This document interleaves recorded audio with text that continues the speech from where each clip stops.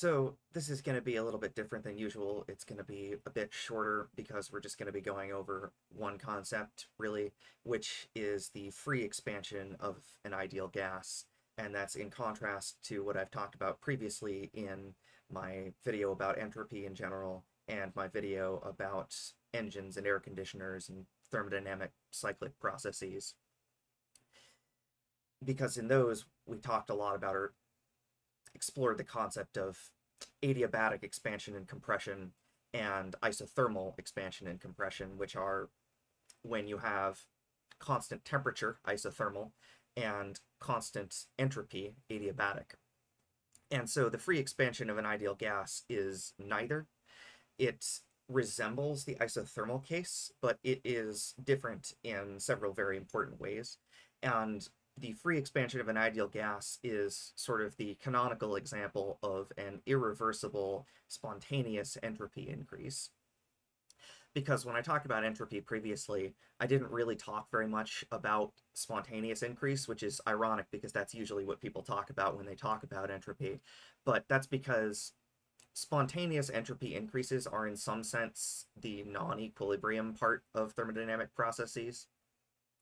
And again, I am constantly explaining how equilibrium is a very sort of dicey concept, and we're always kind of hand waving and saying things are in equilibrium, but they never really are. But the free expansion of an ideal gas is very definitely not an equilibrium process, right? It's a process where you manifestly break equilibrium and then you reach a new equilibrium, and that new equilibrium has higher entropy in a way that cannot be undone. Right, so let me just go to animations now.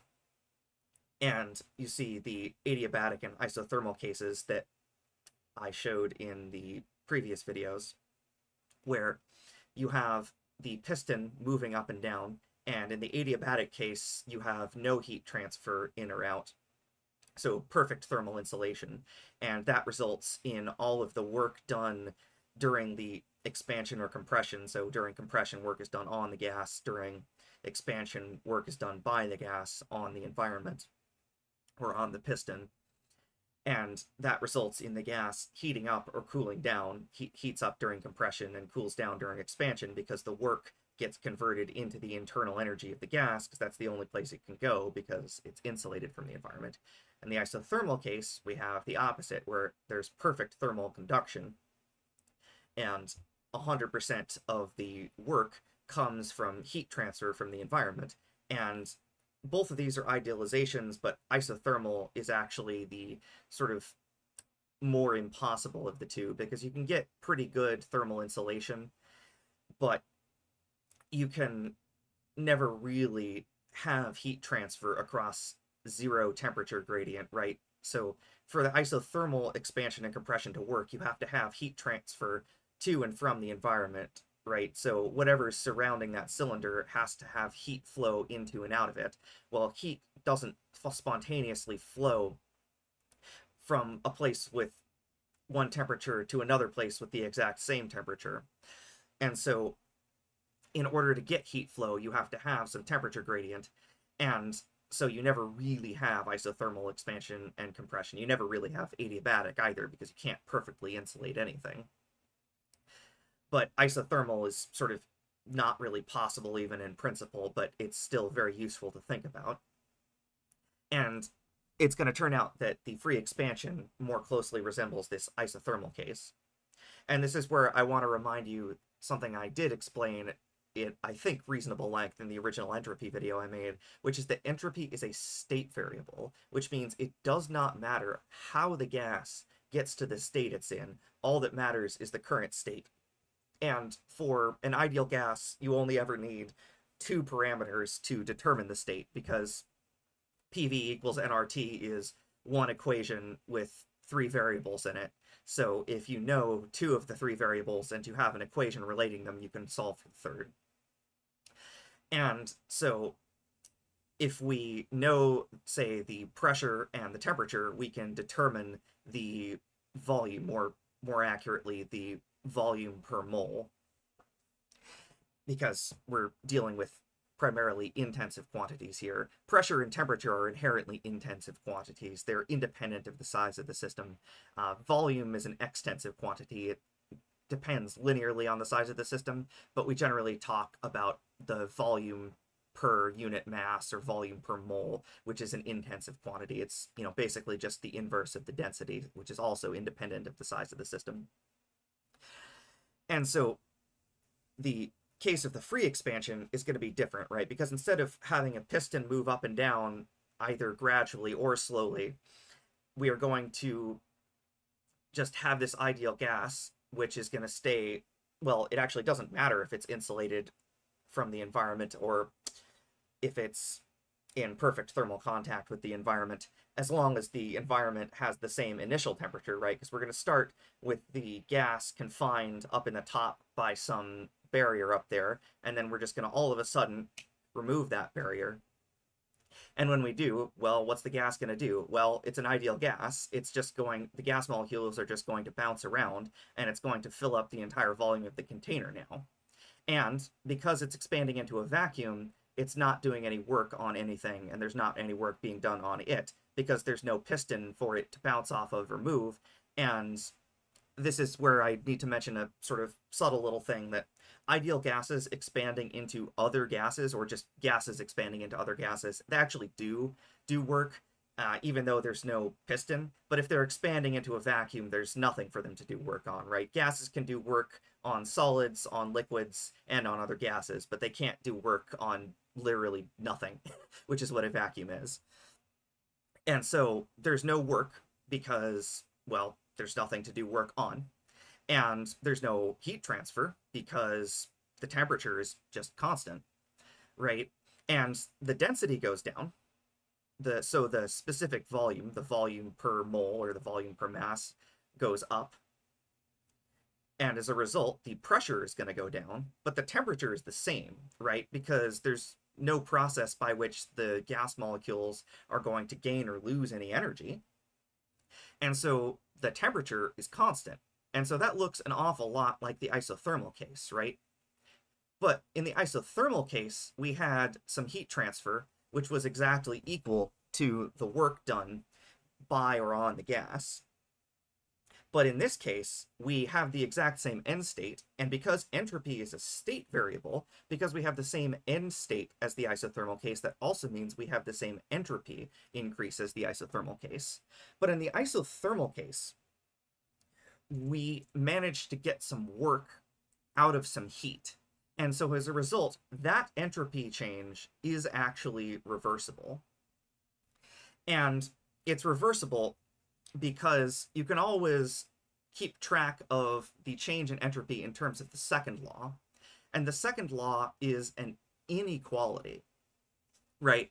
It says that entropy must increase by at least heat transfer divided by temperature, but it can increase by more. And in the free expansion of an ideal gas, there's no heat transfer, but entropy can go up, it just can't go down. And it goes up by the exact same amount that it goes up in the isothermal case, because the end state is exactly the same. And it involves a little bit of math, but we can calculate the entropy change for the isothermal expansion, because we can calculate the work, and because we're saying that the temperature is constant, we're saying that there's no change in internal energy. So from the first law of thermodynamics, we can surmise that the heat transfer must be equal to the work. And because the temperature is constant, we can then divide that heat transfer by the temperature. And if we're saying that it's a reversible process with no spontaneous entropy increase, then we can say that the entropy increase in the gas is equal to the heat transfer in divided by the temperature. And that energy doesn't go into changing the internal energy of the gas, it goes into work, but it does still change the entropy because of, well, how the second law is formulated. And that's reversible, though, because, remember, we're idealizing it as the isothermal gas being the exact same temperature as the surroundings. So the entropy increase of the gas inside the cylinder is exactly equal to the entropy decrease of whatever is in the surrounding environment, because that has to lose heat in order to transfer it into the gas. And so the net change in entropy is 0. But it's not 0 for the free expansion, right? Because again, there's no heat transfer, but there's the same entropy increase, but without a corresponding entropy decrease anywhere else. And so the free expansion of an ideal gas is sort of a convenient way to understand spontaneous entropy increases that we can directly compare to reversible entropy increases. And it can also in turn be further compared to when you have entropy just being held constant, like in the adiabatic case. And I'm mentioning all of this because I'm behind on my much more complicated jet engine thermodynamics video, which was the original impetus for all of these thermodynamics videos, and I'll hopefully be releasing that soon, but it's going to be quite a bit longer than this one. And in that one, I'm going to be talking about shock waves, and shock waves are, well, they're waves of pressure differential, and they inherently come with an entropy increase. And it's an entropy increase that's predictable, because in general, predicting spontaneous entropy increases, it can be done. Like in the free expansion of an ideal gas, we can predict it exactly. But in general, predicting spontaneous entropy increases can be difficult.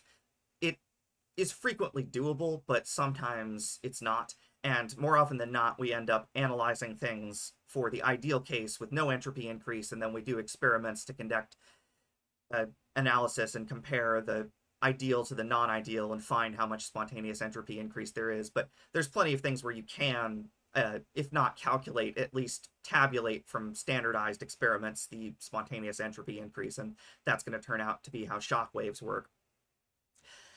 And so I'll just leave you with this sort of compare and contrast here between the adiabatic, where there's no heat transfer, but there is work, so the change in internal energy is equal to the change in temperature, and there's no heat transfer, so there's no change in entropy, even though there's a change in temperature.